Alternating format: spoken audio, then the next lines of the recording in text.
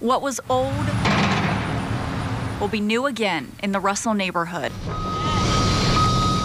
In a year's time, the Louisville Metro Housing Authority plans to cut the ribbon on at least 2 new buildings. One will be mostly townhomes, while the other will feature 117 apartments for people 55 and older.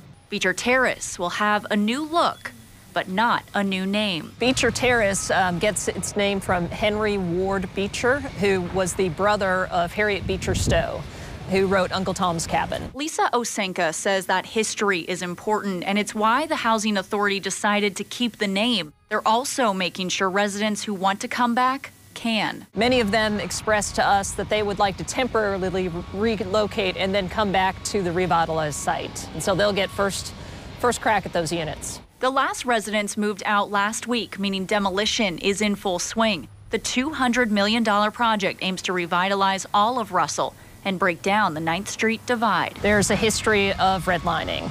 There's a history of unfair mortgage practices. There's a history of lower economic opportunities. The hope is that the new Beecher Terrace can help heal those wounds. They are long-standing, difficult problems. If they were easy, someone else would have already figured out how to repair that divide. But we do, in an aspirational way, we do want to try to be part of the solution. Morgan Lentis, WLKY News.